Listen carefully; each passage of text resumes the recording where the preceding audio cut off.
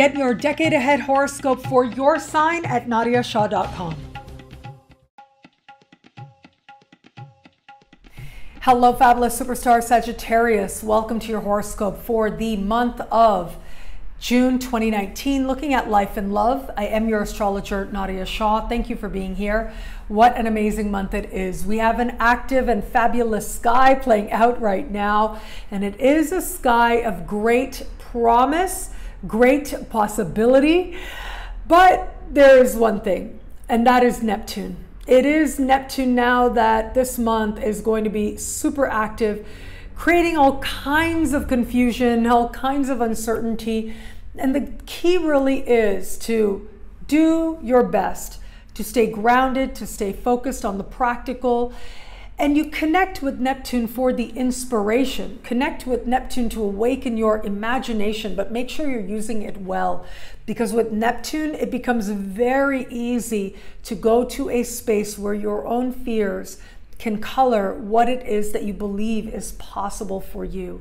So this is where you want to be a little bit careful, but for all that, we have got a truly inspired month for you.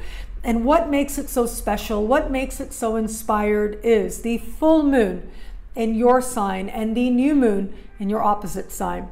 So I'm going to start with the full moon actually, which is happening right around the 18th of the month. Now you want to give or take a day on either side, depending on where you are on the planet. This full moon is your full moon. You get one per year, and this is it.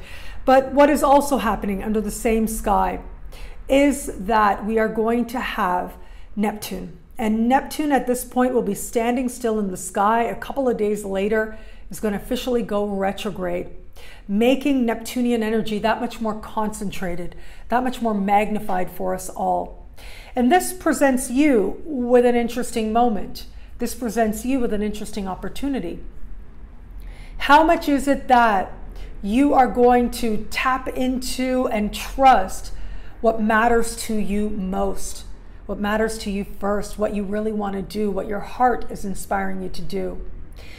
And how much is it that you are going to allow your own fear to be part of what holds you back?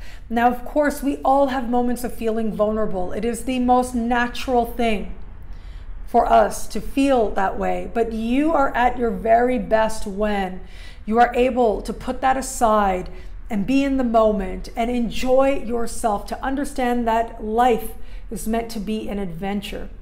And if you can cultivate that spirit, especially actively, and especially with a month like this, you'll be able to tap into this energy for its very best promise. You'll be able to tap into this energy that much more to your advantage. So we have this incredible full moon, and it has a promise to it. It is making a promise to you. And it is saying, trust your heart, what is real, what isn't. Allow yourself to feel it all. Know what it is that you are ready to bring closure to and bless it, but also know who it is that you are, beyond the fear, beyond the illusions. Connect with that sense of fiery confidence that is you at your very best. Now, for some of you, this moment is going to come about through a circumstance that is near and dear to your heart. It could be a professional circumstance or otherwise. But for others, it may show up where it comes to matters of love and partnership.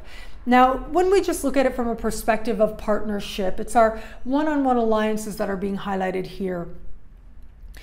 And there's nothing quite like getting to know another person, allowing ourselves to be known by another person, that can get us in touch with what it is that we are really wanting in so many areas of life, but including on a level of heart as well.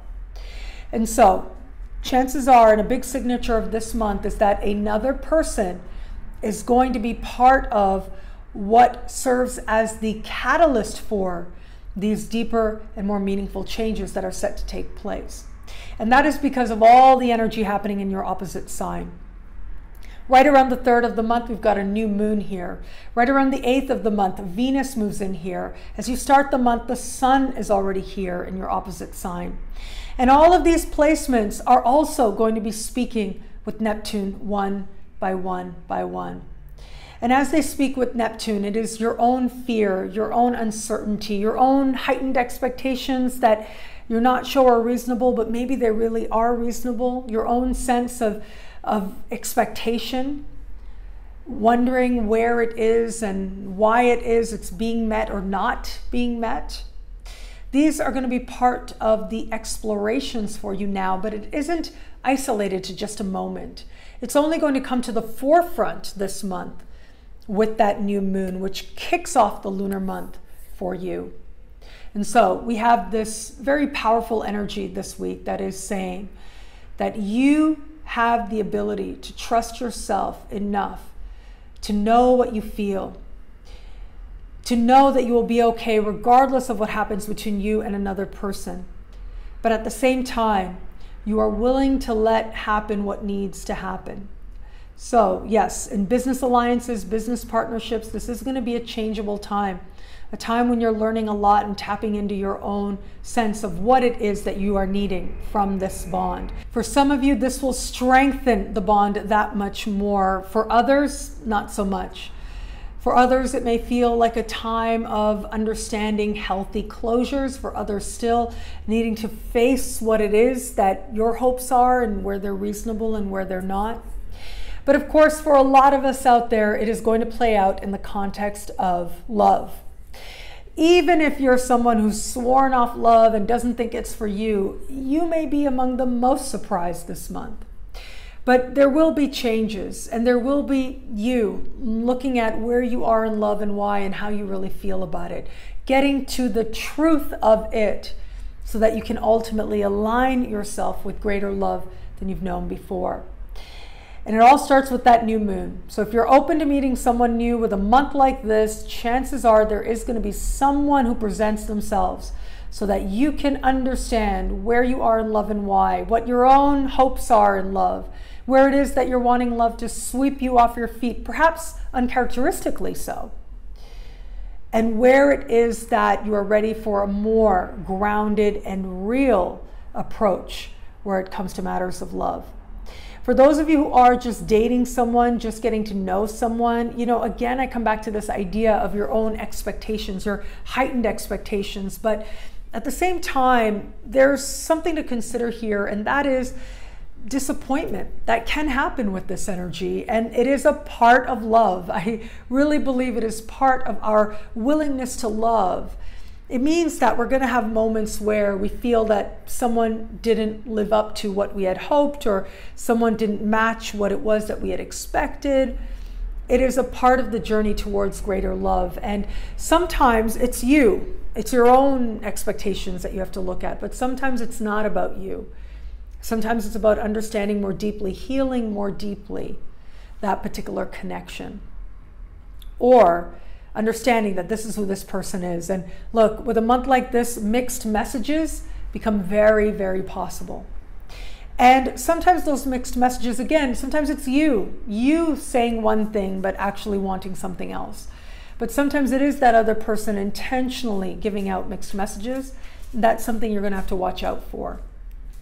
For those of you who are in an established bond, what a powerful time it is for you as well. A time of change, a time of evolution.